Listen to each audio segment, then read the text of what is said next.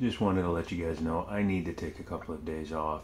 The move is killing me, and the pain that I'm currently in is just ridiculous. It's off the scale.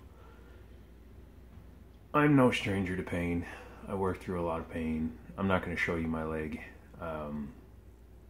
because it would probably get me kicked off YouTube. But I'm usually pretty good about dealing with pain. I don't ask for help. I don't expect anybody to do anything for me.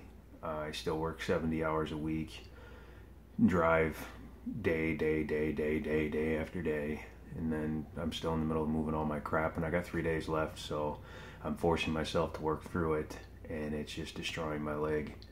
So yeah, I need at least a day off. So tomorrow you will not be seeing a video, and I do apologize, but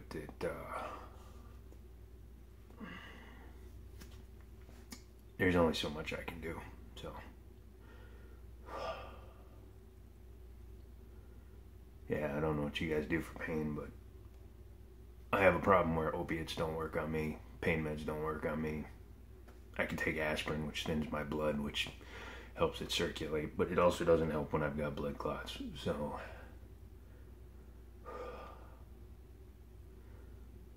yeah,